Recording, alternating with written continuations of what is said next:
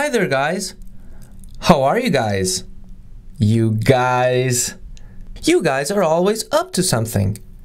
And that's why you're the best. Why not be up to something? And are you up for something? Anything, really. Are you up for anything? What about down? Please don't be down. Unless you're down for anything. In that case, go for it. Up and down and up. Continuously. Alternating. Why not both at the same time? That's gonna leave a mark. Speaking of Mark, how are you, Mark? It's been a long time since I've heard from you. Did you hide my newsfeed on Facebook? Have you unfollowed me on Twitter? Have you been up to something? When was the last time you were down for anything? Riveting questions, and we need to know. Speaking of knowing, you know what we've been up to? Well, I'll tell you. We've been listening to Made of Things, but not leaving nearly enough comments on iTunes. But please only leave positive comments. We're definitely down for positive iTunes comments. Those will make us go up. Destination, unknown. Location, not so clear either. So welcome to Made of Things. I'm António Maria Correia, the host of the show. Well, this week we have something a little different. The show this week has 3 parts, and we will be starting off with what I should say is the honor of having Gerard Way on the show, formerly of My Chemical Romance. You probably already know this. He is one of the biggest names I've ever interviewed, but before we get to that, there's something I need to explain.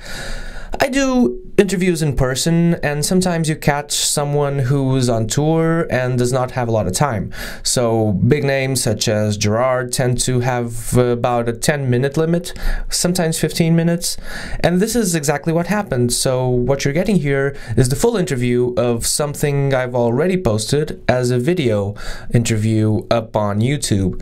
So if you're listening to this and are a fan of his, you might be listening to a lot of what already is available online, but I thought it would be great to have the full interview here on the podcast. With that being said, Gerard was lovely to talk to, but as far as I remember, he was also very visibly concerned with putting on a great show, which it was in the end. So fans of My Chemical Romance, if you haven't seen Gerard live with his new band yet and are wondering if the shows are any good, there's really nothing to worry about. The guy is as on form as I think he ever was. So Gerard and I got to talk about several things, and cartoons as well, so that was a particular treat. But I do want to stress that I do want the podcast to be the most podcasty it can be, in the sense that I do want it to run as long as it can and hold conversations for about an hour or 45 minutes, because I do want to bring you guys something special, as if you were having some one-on-one time with the guest of the show. So I hope that in the future I get to talk to Gerard again to a much greater length than I already did this time. But it was already a great chance for me, and it was definitely meaningful to have him tell me I said some stuff to him that no one had ever said. So that was fun, and even just hanging out with the guy was cool. So with that out of the way, let's go straight to my convo with the awesome Gerard Way.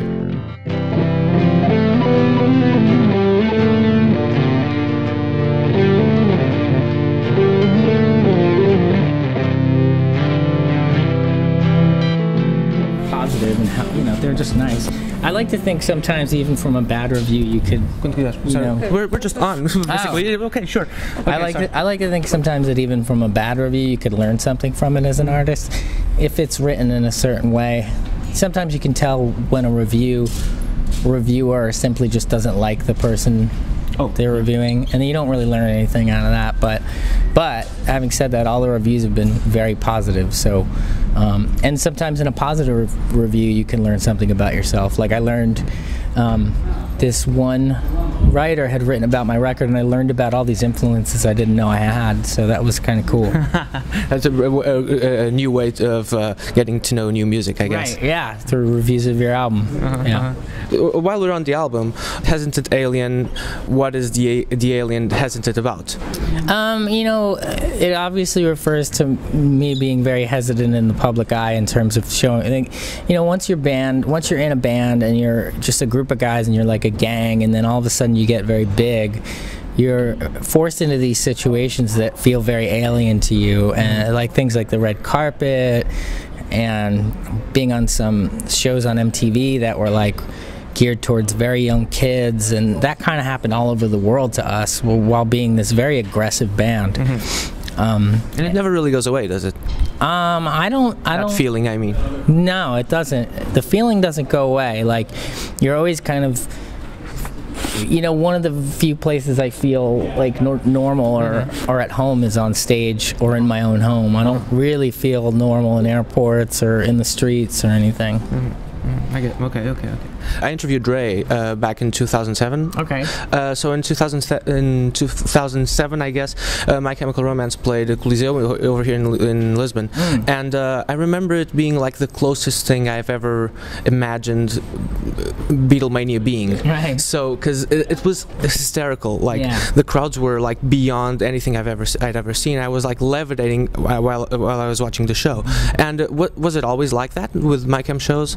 Once MCR hit a certain level, it was always like that. It was, and I think any band that hits that point with a young audience, it's I don't think that experience is any different from any band that's ever struck a chord with the youth like that. Like, I think it was exactly the same for the Beatles as it was for Menudo, or I don't think it changes. I think it's just as jarring, and or One Direction now. Or One Direction, or any of those bands. I think it's exactly the same. It's very jarring.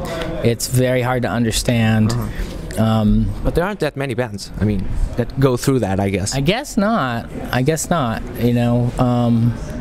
But it was, you know, it definitely put us through our paces, so to speak. You know, it definitely put us through a lot, and it was ultimately positive. Awesome. And it opens a lot of doors for you for the future, right? Like, it can open doors, it can close doors. You know, once you achieve that with a youthful audience, it closes other doors for you. You know, that may had been opened if you. Well, luckily, the Beatles are probably the only band that ever beat it. They were the only band ever appeal to a young audience, and then all of a sudden be making really artsy music that was enjoyed by grown-ups. It's very hard to make that shift. I guess Robbie Williams did that. But it is so other doors can also close for you. Sure. But then again, your fans, as yourself, get older, and then there's like, how can I explain this well? With your fans getting older as well, how do you see them, your longtime fans? Are they still that intense? You know, I don't know. I don't know that. Maybe they're passionate about the music still.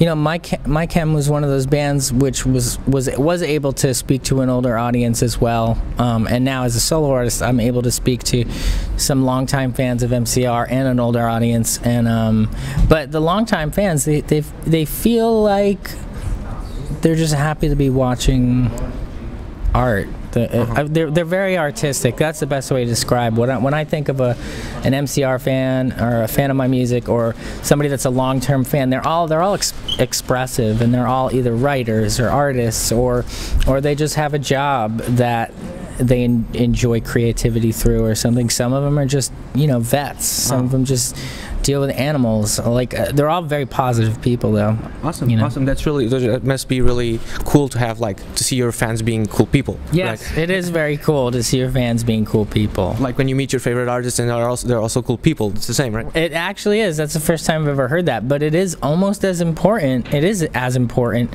as an artist to meet a fan that's cool. Like, you know, when you're nervous to meet them, just like they're nervous to meet you, and you're like, oh, please be cool. You know. Do you think you have it in you to like make this huge operatic piece of work in terms of music? I mean, yeah, I do. I think it's just a matter of if I want to. You know, it's one of those things. There, when I did Black Parade, it was what I really wanted to do at the time and the way I wanted to do it, and go heavy on the concept and things like that. And one day I may want to do that again, and explore those things. Maybe on the next record, I'm not sure. It's feeling like the next one wants to be slightly conceptual, but I don't know if it'll be operatic. Sure. Okay. But you suggested that, so it always struck something in me, like this guy's going this way, Yeah, I've always told stories. Even Hesitant Alien, I feel, tells a story, and it's not a tight concept record or anything. But I'm at heart, I'm a storyteller, and I try to do that through my comics or my art or my music. Well, it's well documented, your history with comics and cartoons. What are your favorite cartoons right now? I think of the ones that I watch with Bandit, and we really like Regular Show. We watch that together.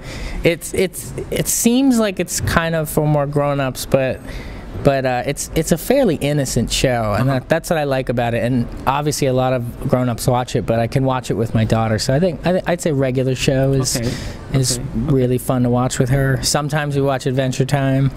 Adventure Time is really up the ante, right? Because I'm really into Adult Swim. Like, so all the 10 years ago stuff, we used to watch it all. Right. But I really feel, and I was huge on Ren and Stimpy, but I really feel like Adventure Time is really, especially with later seasons, it's really gotten insane, right? It has. It's gotten a lot stranger. I was just having a conversation on Twitter with somebody, because we both saw an episode that we thought that they were suggesting that Finn lost his virginity in the episode, and we're pretty sure that's what they were trying. Even if they weren't trying to imply it, it's definitely what they implied in the episode. Sure. And we were like, this show's gotten pretty weird. So awesome. Yeah. So, as a fan, as a cartoon fan, is it something like it makes you happy inside, like someone's pushing the boundaries and stuff? Sometimes, yeah, it can make me happy. If you're watching it with your 5-year-old, it doesn't make you so happy, but sure, of course, no, inappropriate. No, I like anything that I like. Adventure Time. I like things that push boundaries. It's cool. Like she's obviously too young to understand what's going on in a situation like that, but and probably arguably people could say, well, you shouldn't let your 5-year-old watch Adventure Time anyway, but she likes adventure and she's smart. So there you go. Okay, so Millions. Is it like a love letter? No, I wouldn't say it's a love letter. It just reminded me of high school. It just sounds like it's about high school to me. Yeah. Sure. Yeah, it sounds like it's about high school and discovery, and it's real. I mean, it's about quitting. It's about like saying I quit as well. Yeah. Okay. Were you? This is not a question, but were you ever referred to? Did anyone ever, at any point, refer to you as Way Cool Jr. or Gerard Way Cool Jr.? Gerard Way Cool. Because of the rap reference, there's a song, glam rock song. Oh no, I've never had that. No. Could have been something. I mean, somebody could have said it, and I would have have no idea what they were saying. But behind your back. Yeah.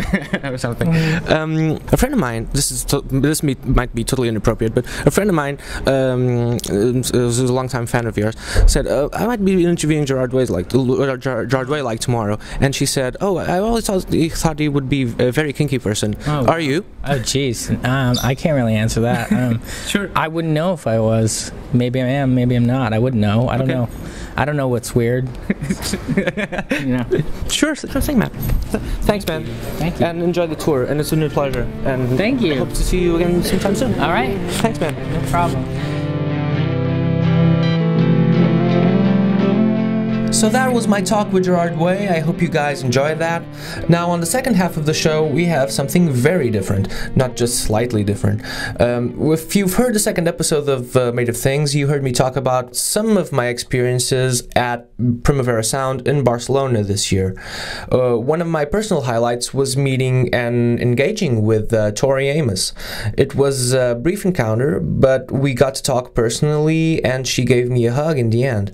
It's still a bit mind-blowing to me, and probably always will be, that someone whose music I grew up with and someone who meant so much to me when I was a teenager ended up talking to me and giving me hugs like 20 to 25 years later. I've had this happen a few times in my lifetime with artists I love, and this is something that doesn't usually happen to anyone, as far as I know. So I'm aware of how lucky I am to have gotten to live these moments, you know.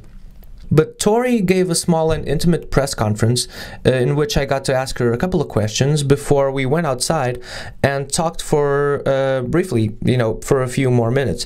So the reason I'm posting this is that obviously she's not a guest here on the Made of Things podcast, but since podcasts are whatever you want them to be pretty much, and the feeling I got from the whole press conference thing was that we had already engaged in a meaningful way, I'm putting this up as the second half of this episode. So honestly, the feeling I got, and I think I was certainly not the only one there who felt this way, was that we were in the presence of someone truly special and artistic, and whose emotions are on surface level pretty much all the time, to a point which Tori really felt like a magical being. And I really can't imagine her not being this way ever, because she was like that during the press conference, outside of it, and on stage too. So it was always the same person, you know, with the same attitude and posture and stance, and the whole feel of Tori was the same always. And okay, and another thing is that the audio quality here isn't brilliant since it was a press conference. I don't really like press conferences, but it's kind of a privilege not to have to do press conferences all the time. So whenever they happen, it's usually for a good reason, and something good comes from there. So the audio quality isn't perfect, but I still hope it is worth your time as a Tori fan. So there we go. Here are my 2 cents, but very meaningful and heartfelt cents, for that matter, with Tori Amos in Barcelona.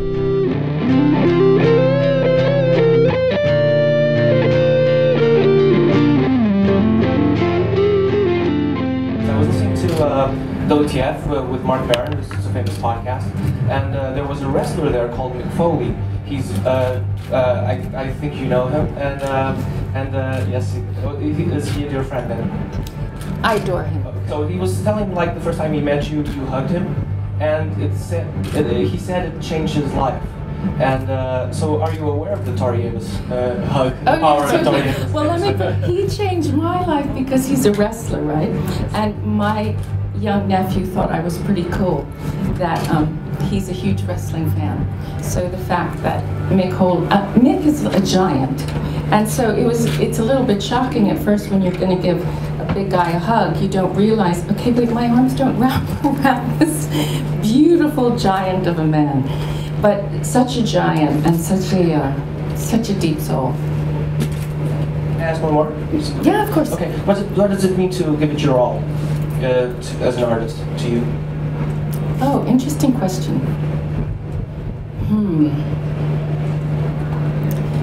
Okay, so I guess if I'm honest with you, you know that saying, chop wood, carry water? There's something about, I think, being a writer, being a songwriter, any kind of writer, and you all are writers, so you all should know this. I think it's very difficult to write things. I found it, I can only speak for myself, if I'm not connected to the real people. So, for me, the idea of you have to keep putting yourself as a writer in situations, I feel, whether that's traveling or exposing yourself. As a musician, what you really, really have to do more than anything is listen. And that means right now I'm talking your head off. But normally, I'd rather be listening, because that's where you get, well, that's where the muses are. They're telling you, listen to what he's saying to you. This is a story. This is a song. You didn't know this 10 minutes ago.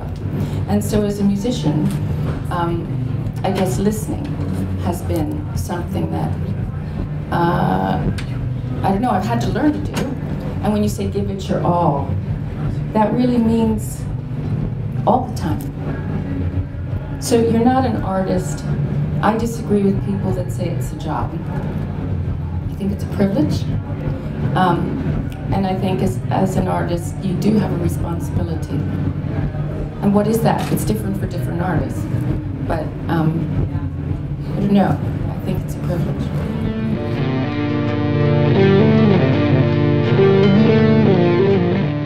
Okay, so I know that was a bit short, but that was Tori Amos, you know, so I had to. I was kind of shaking in my knees during the press conference and while I was asking the questions, but you know, I never really get that. I never really get starstruck.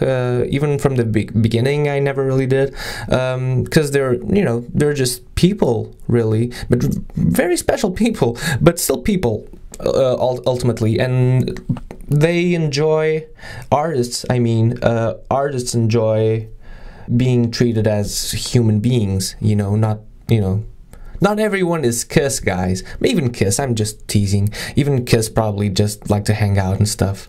Even though they did movies in which they were technically superheroes, not really implied. It was very clear that they flew and spit lasers out of their mouths.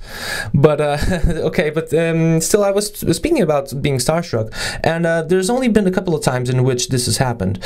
One time I met the Dalai Lama. And I know, and I was going to interview him again. I know, and this ended up not happening at all. But I was quivering for days. I think that's the word, quiver. I'm not going to interrupt this and check the dictionary. But I was really, very tense for a few days because it's such a responsibility, But I ended up only greeting him, and still, man, that was nuts, And the other time I got starstruck was when I met Robert De Niro. I got to shake his hand too, also did a press conference and asked him, I don't know, pretty good questions, I think. And we got to exchange a couple of words in the end, very briefly. Still, both times I was pretty starstruck afterwards. So that was pretty crazy on both accounts.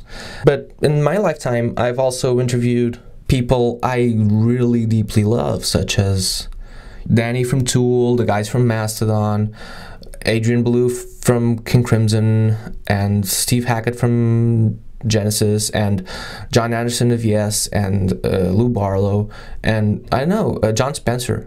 I mean, so a bunch of people, and I don't know, I'm just very lucky, I guess. I'm probably boring you with this. My phone just vibrated. Okay, so now we get to the third and final part of this episode of Made of Things. So yesterday I got to talk for a bit with Álvaro Covões, who runs what probably is the biggest music festival in Portugal and one of the biggest music festivals in the world, which is called Nós Alive. And this year's edition is happening in a few days, so I thought it would be cool to have him on the show to talk about what is coming up. So naturally we spoke in Portuguese, so this is probably where all you English speakers are going to sign off. So it's bye-bye from me to you guys. Don't forget to get on iTunes and subscribe and leave a comment for once in your life. Really, be responsible. And then next week, I don't know. And then next week, leave another comment for twice in your life as well. Don't forget you can download all the episodes on WordPress at Made of Things Pod, which is also the handle on Twitter and the name of the page on Facebook. We're also on Instagram at Made of Things. So thanks for listening. And now we get to the interview, and I could switch to Portuguese now, but who cares? With Álvaro Covões, speaking about the preview, doing a little preview for the Nós Alive Festival of 2015.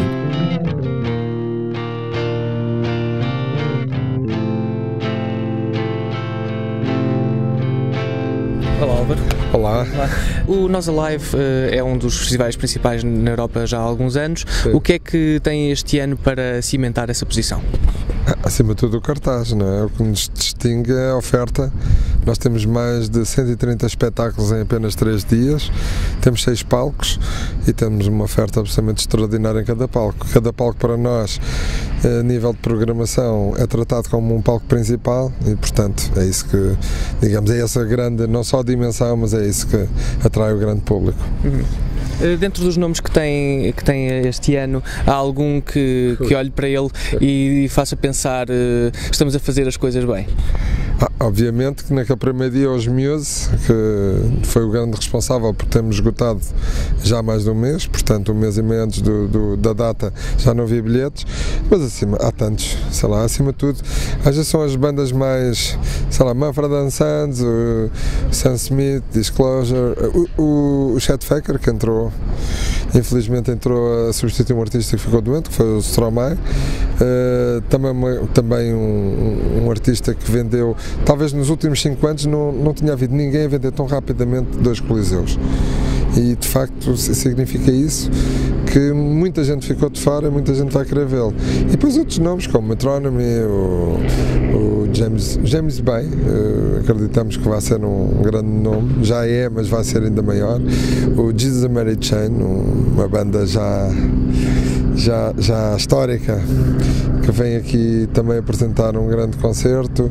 Os Flume, os Chromio, o Tiga, também os DJs também assumem alguma, nos dias de hoje também são importantes, enfim, são tantos nomes, e portugueses como os Ex-Wife, o retorno dos Ex-Wife, os Dead Combo, os HMB, os Blessed Mechanism, enfim, vamos ter aqui, ou então uma série de projetos. Demos uma noite no clubbing inteiramente dedicada à música portuguesa também, que vai ser boa, com os Molinex, entre muitos outros, portanto isto é uma dinâmica de variz. E depois uma coisa muito importante, um palco comédia, com grandes nomes, principalmente o Jean Carreira, o filho não reconhecido de Tony Carreira.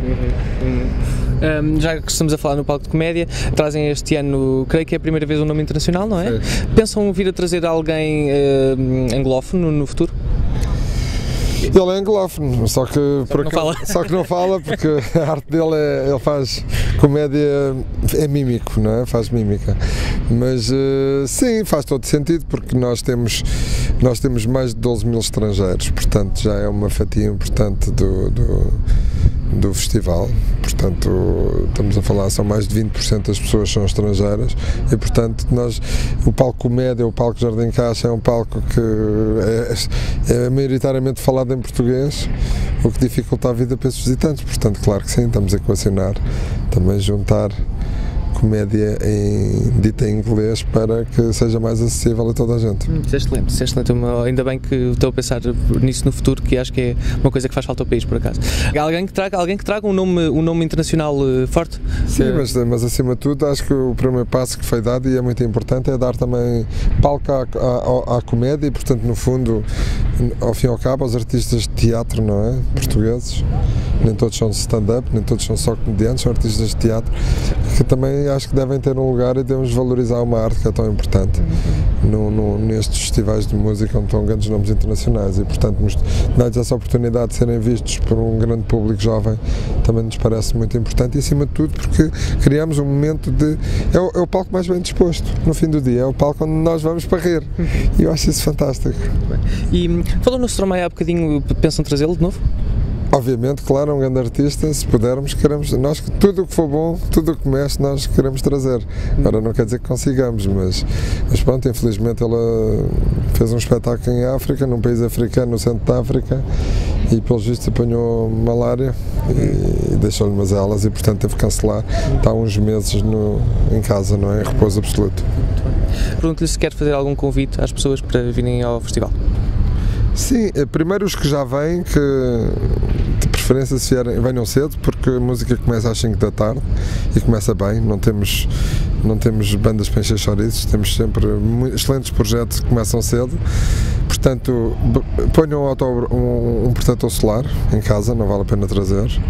Se vierem muito cedo, tragam um chapéu, porque vai estar muito sol. E tragam água, ou bebam muitos líquidos antes de virem, porque para evitar, porque nesta fase inicial, principalmente estas 4, 5 da tarde, é uma altura ainda que está muito calor, e portanto para aproveitarem o festival até ao fim, para não terem nenhum problema. De resto, venham com muito boa disposição e aproveitem os 136 espetáculos que nós vamos apresentar. Esta vai ser a maior edição de sempre do Alive? Quer dizer, isso já não existe. Eu acho que nós já atingimos um estatuto O ano passado esgotámos também um dia e tivemos casa cheia nos outros 2 dias. Portanto, o que é a maior de sempre é uma coisa que para nós já é bom ser tão boa de sempre. Eu queria dizer a melhor, mas... Para nós é tão boa de sempre. Tá, obrigadíssimo. Obrigado. Obrigado.